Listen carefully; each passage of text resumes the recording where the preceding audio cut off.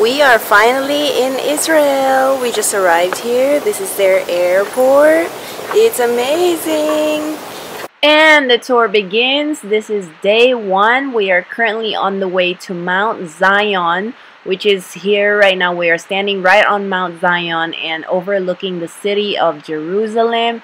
It's a beautiful, beautiful city. We are actually about to pass by the Garden of Gethsemane here in a second. Gethsemane is the Greek word for oil press, and that's why there's a lot of olive trees here. It's illegal to cut them because it symbolizes peace.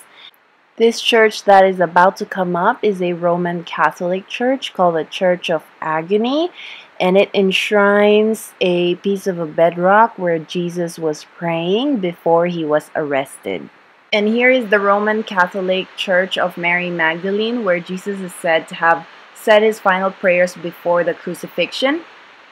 As the two churches is this Jewish cemetery, also located on the Mount of Olives, and it is said that there's about 70,000 tombs here from various periods.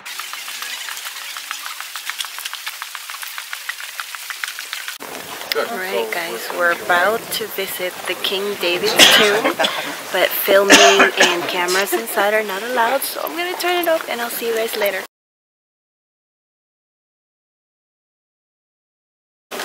Well, we entered the King of David's tomb, but this is kind of like the plaza in the middle, and that's our tour guide. Hey guys, we were supposed to go inside the King of David's tomb, and we still are, but we're just waiting right here in the center plaza right now for our tour guide to come back. Someone's singing, can you guys hear that? Or praying.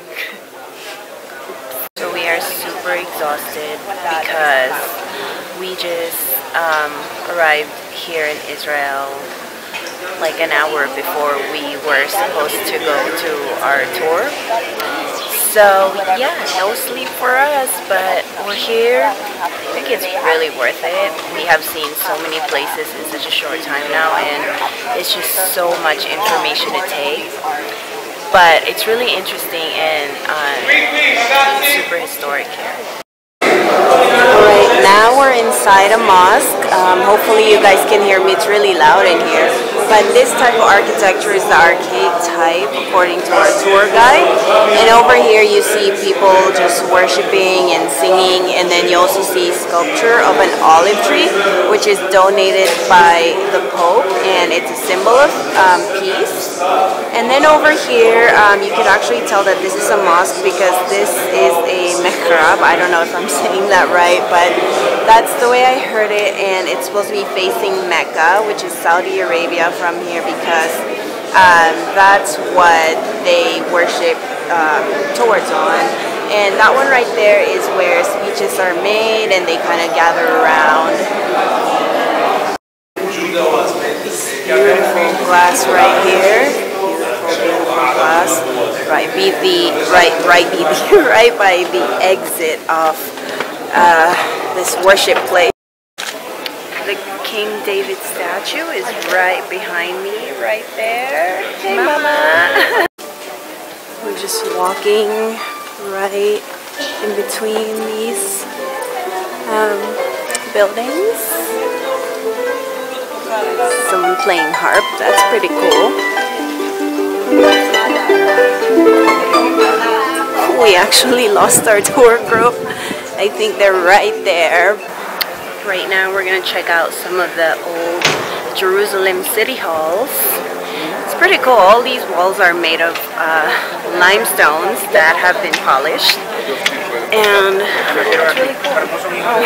Hey, this gentleman is looking at me. Here it is. We're about to enter the old city of Jerusalem. Somebody's selling bread. These cobblestones are really slippery, you guys, and they're very uneven. Some of them are really protruding up. So this is the Turkish wall, and this is the wall that is built by the Christian Armenians community of Jerusalem as a part of their defense. You guys might wonder, why are there an Armenian wall here in Jerusalem? And it's because the first Christians were Armenian, so they built their own quarters here, and it's actually the smallest quarter out of all the quarters here in Jerusalem. And right now we're walking towards the Tower of David. I'm going to show you guys a little bit later when we get there. Look at this, guys. Look at this. Oh, car coming. Here it is. This is the fortress, Tower of David. And we are about to enter it right now. We're about to visit this museum right here. And this is actually called the Tower of David, Museum of the History of Jerusalem. So it should be fun and exciting, and we should be learning a lot on this one. So this smaller dome right here is protecting the Basilica of the Holy Sepulchre. And it's just really pretty cool. This is where Jesus was also buried. Jerusalem right here. Oh, I'm sorry. My mom got mad. This is Jerusalem behind me. And over here are the flags. Pretty cool. Currently at the top of Tower of David, and you can see this from above here. It's pretty cool. It's an overview of the city. Here's another overview. You can see those are white stone. The beginning of Jerusalem is here, ladies and gentlemen, where my hand is standing. The question is, why King David didn't build his fortress or his palace on one of the high mountains? Mount Zion, Mount of Olives, or Mount Scopus, or even more, Mount Moriah. The reason is quite simple, because in this location, which is weak, strategically speaking, it is also the strongest point in Jerusalem. Why? Because you have the only spring of water here, the Gihon spring. So it would be only obvious to build a fortress that would be able to protect and defend the water source. Because in case of a siege or a war, you need water, especially here in the Middle East. That's the beginning of the city of Jerusalem.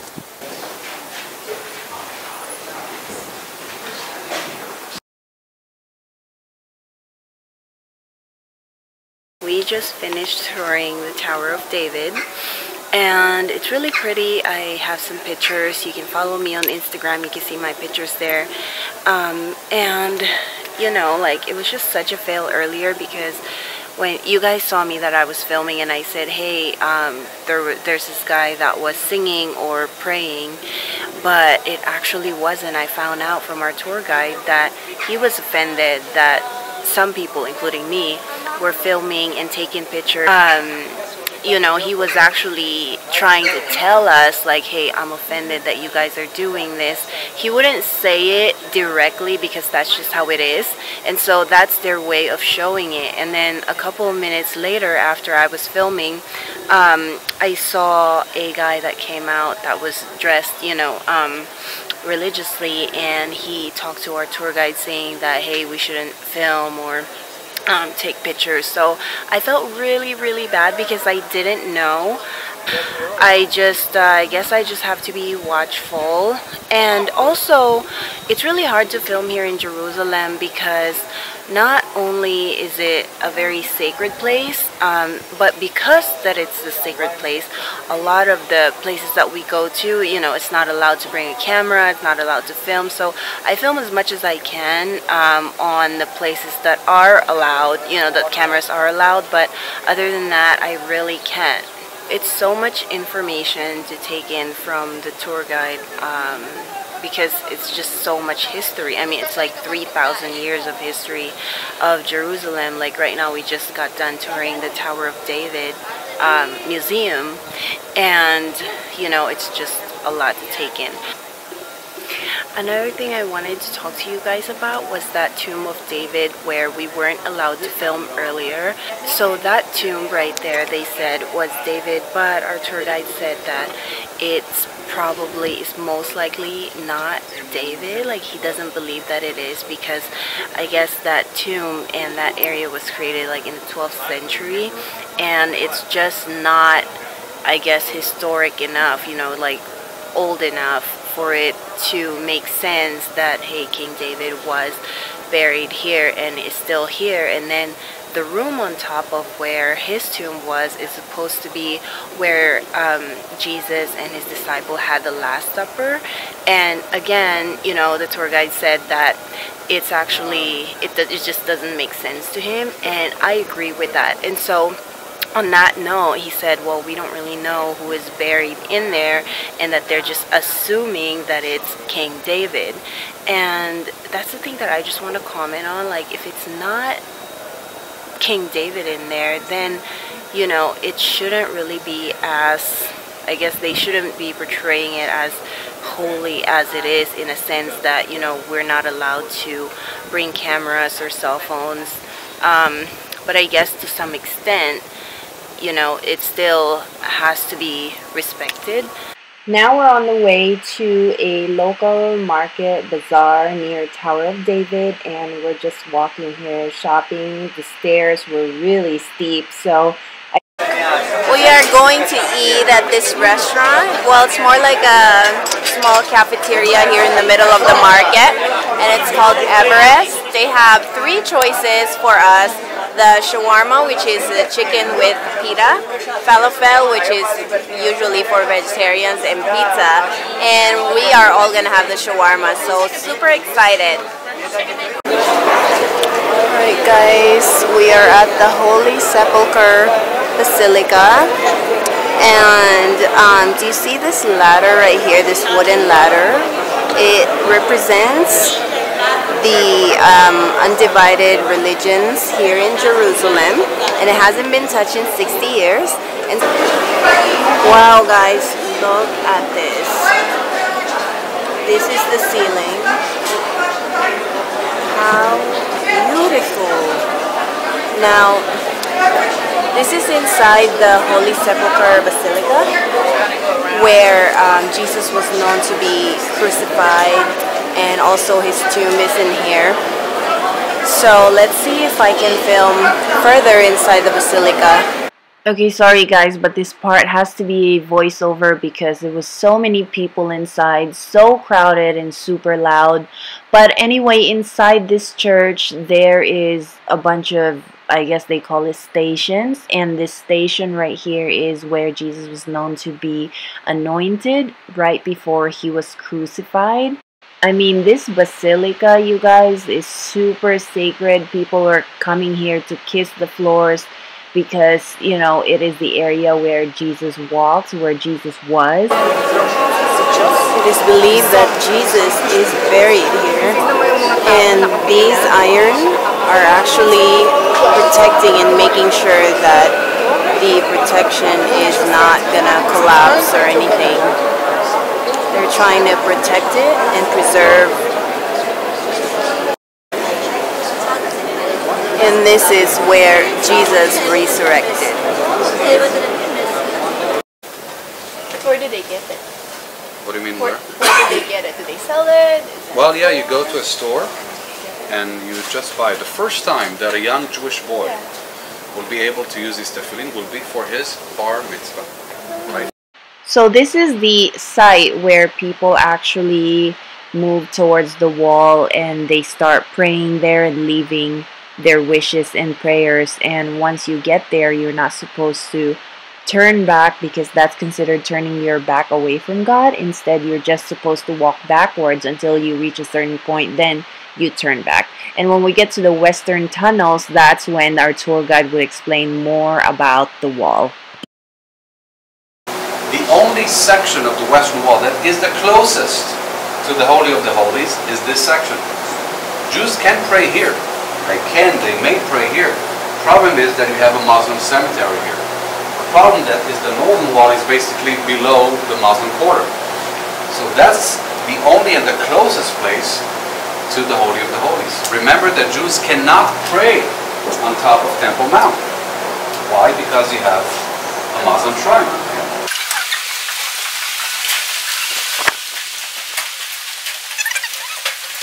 So here's just more walls in the tunnel, and you can see more people praying against these walls.